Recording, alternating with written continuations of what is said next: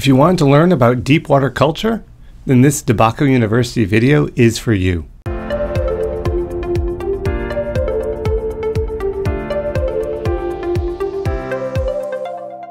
Alright, let's get into deep water culture, abbreviated DWC, for cannabis production. So the basics of deep water culture are the fact that it does not use a growing medium or substrate, but instead plants' roots are held in a special pot or container. We see that right over on this side over here with a 5-gallon pail system and some of the components that's required. On this other side we see kind of represented in a cannabis grow. What this system entails is that the roots are essentially immersed in a pool of aerated, nutrient-rich water, which allow for easy access to oxygen and nutrients for the plant. Now, the attractiveness of this system is that it can be automated. So there's no need, and there's also no need to worry about over or under watering the plants. The system can easily be automated once initially set up.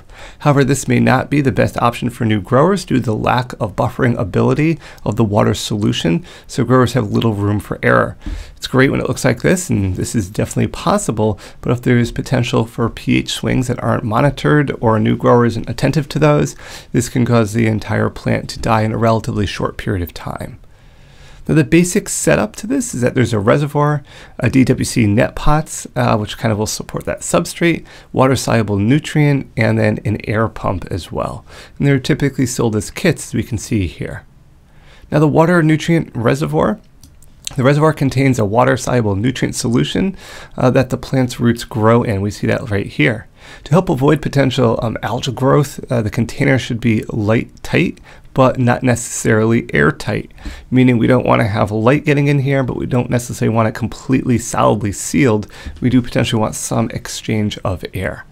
Some systems are sized for one plant, others are sized to hold multiple plants. Since all plants will be in the same solution, it is advised to only grow the same type of plant at the same stage in the same reservoir.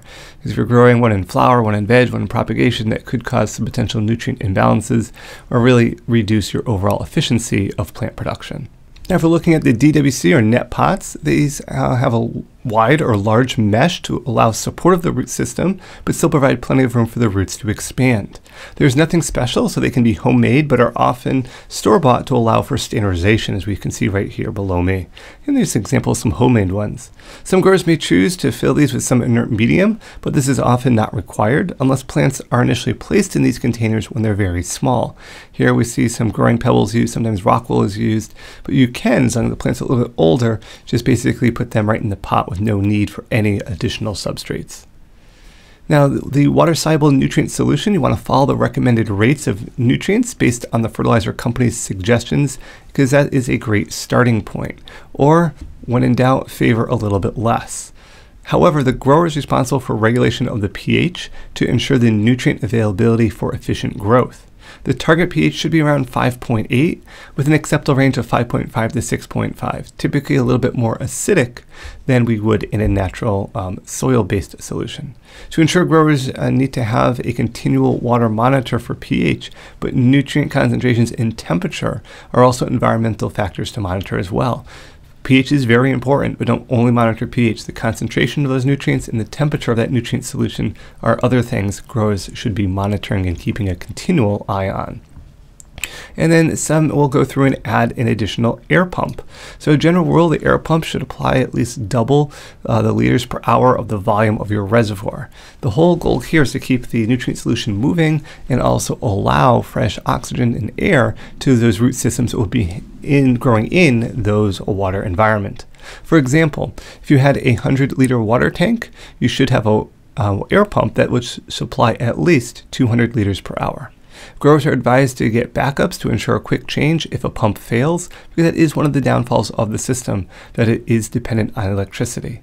So hopefully these little tips and kind of brief overview of the deep water culture gives you a better understanding of how this can be utilized for cannabis production.